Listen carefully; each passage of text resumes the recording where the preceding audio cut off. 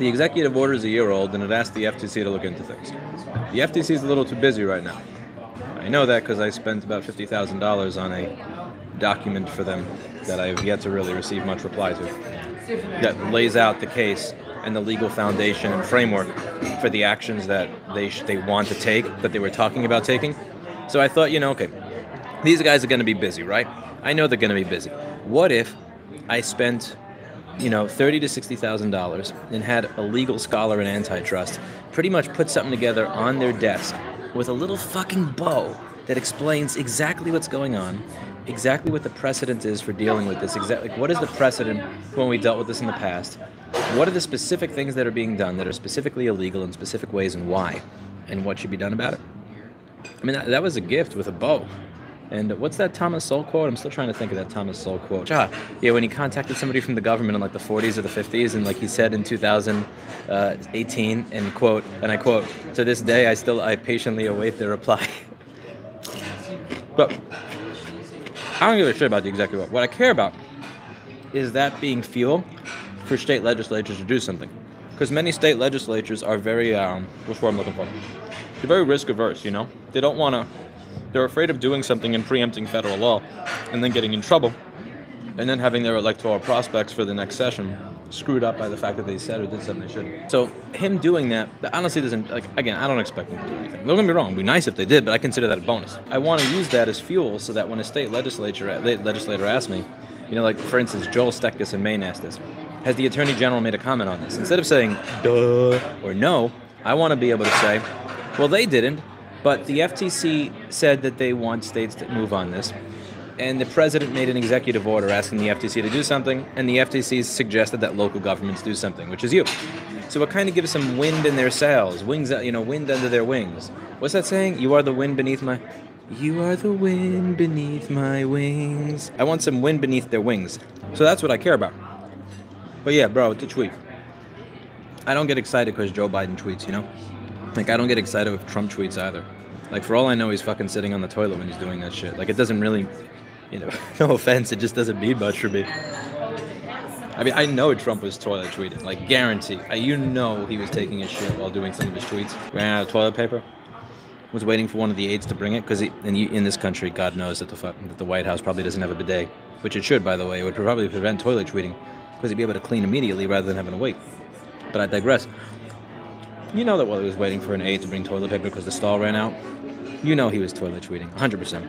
For all I know, Biden was toilet tweeting. Like, it doesn't really mean much. I feel like somebody's just gonna, jump out of a van with a giant cane and reel me into it, and I would scream, and nobody would come to my rescue. Oh, well, look, holy shit, there's a car moving. Maybe we have life. Maybe there's a sign of human life over here. What do we got? Look, somebody's open. Looks like a barbershop, but there's nobody inside. Yeah, there's nobody inside. Yeah, there's one person. I imagine it works there. It could possibly be closed. Granite State Minerals. How does anybody make money? I'm very curious. What do people do for money here? I'm trying to figure out what the attraction is, though. I imagine it's something by the water. I also imagine it's when it's warmer outside, because you got the water right by over there, and there's really beautiful views over there. Mask required to enter. I'm in New York City and New Hampshire. Mask required to enter. That's fine if the business wants it, in accordance with the city of Portsmouth and the Portsmouth Health Department. I came to the wrong side of town. I put it on if the business requests it, but I don't request or demand them at my own business anymore. Whoa, empty real estate. Yo, look, check it out, it's empty. Empty real estate, check. Mask mandate, check. Things over here are more expensive than every other part of the state, check. Yo, I think I'm in mini New York. I'm serious, go on Zillow right now. Look at the neighborhood I'm in, go to Zillow. Who the hell recommended I come here? This, oh God, I even see the brown paper. Run! Run! You're probably in a town with Range Rovers and second wives who spend all day shopping or having brunch. That is possibly it. And here's what I'm honestly doing. Here's what I'm looking for.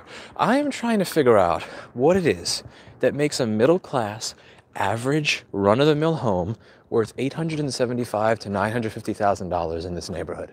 That's what I'm trying to figure out. So I'm just walking around and trying to figure it out. I'm not seeing it anywhere, to be honest with you. Okay, you got a bunch of little shops. You got a bunch of little touristy looking shops like this. You have a bunch of little touristy looking shops that are all closed on Monday at 7:30 p.m. Big whoop. Don't get me wrong, it's not like a nasty neighborhood by any stretch of the imagination.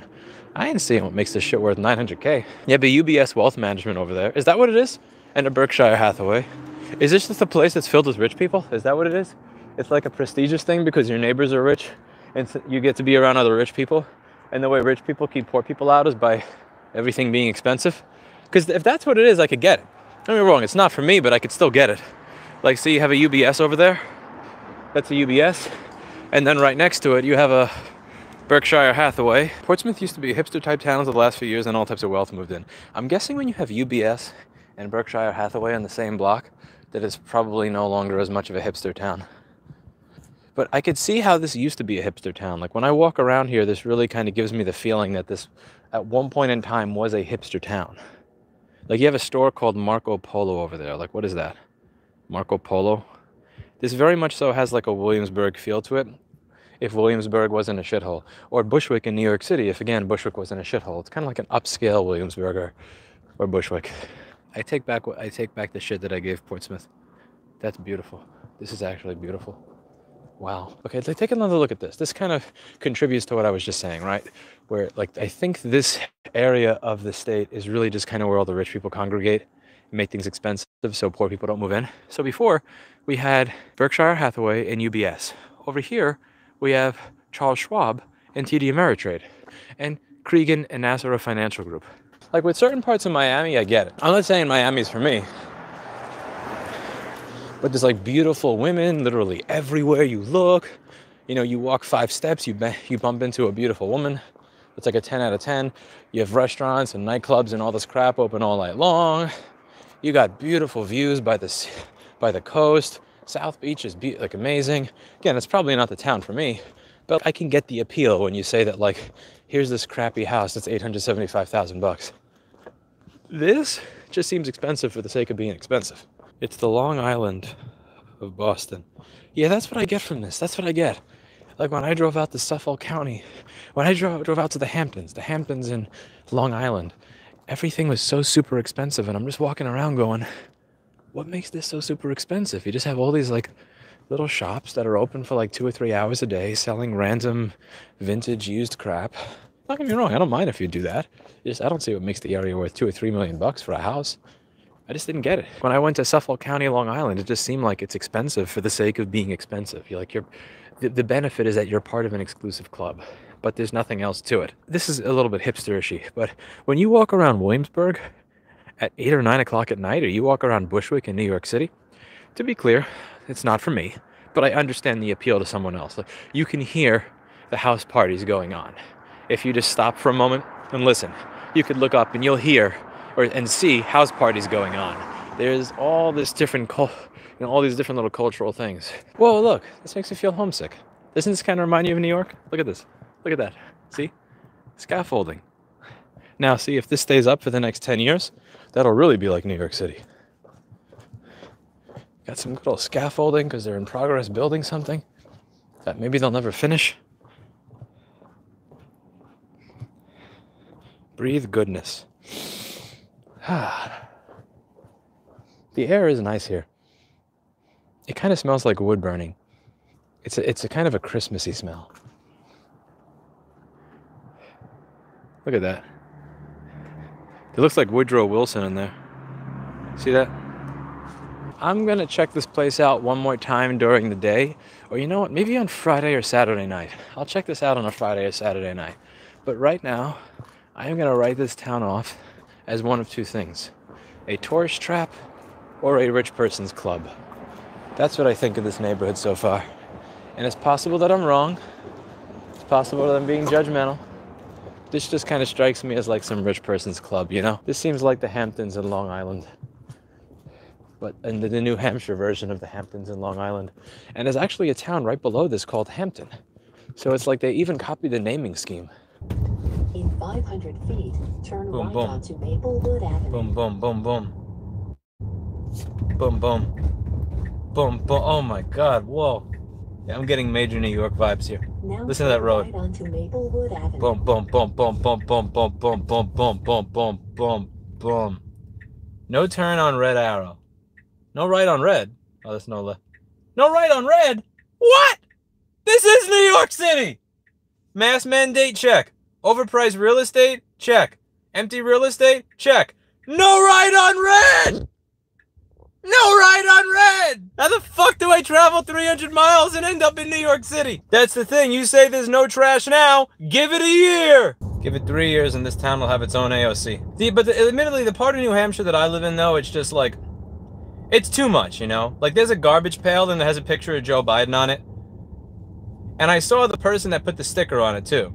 It would be funny if it was a 12-year-old kid doing it. It was like a 60 or 70-year-old guy with a pickup truck, like putting garbage stickers on the, like Joe Biden garbage stickers on the garbage containers, you know, to make the joke that like, go Joe Biden is garbage, haha, get it? Like it had his mouth open or something. It was really, really bleh. So it's like, that town is kind of like the opposite, you know? It's got to be something in the middle. Damn it. Oh, this is hysterical. Check that out. It's a stop sign, but the stop sign is behind another sign so you can't see it. Does anybody see that? That little squiggly sign for the winding road is... You gotta be shitting me, bro. That's f***ed. Oh my god, you're run by the same dumbasses that run my state. Ah! Ah! Why the fuck would you put a stop sign behind another sign so you can only see it at a fucking angle? So you can fine people for it! I've seen all I need to see. This is designed the way New York is designed. I know exactly why that stop sign is hiding where it is. It's either A, stupidity, or B, intentional stupidity, so that people don't see the sign, roll past it, and the city can collect money from people who roll past the stop sign. It's one or the other. That's a New York thing to do. That's a trap. Screw your all-closed businesses, screw your $900,000 middle-class homes, screw your speed traps, screw your local mask mandate. That was fun, though.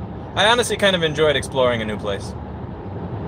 I spent about an hour in the neighborhood before I started the stream and found the restaurant. But yeah, this is a total money trap.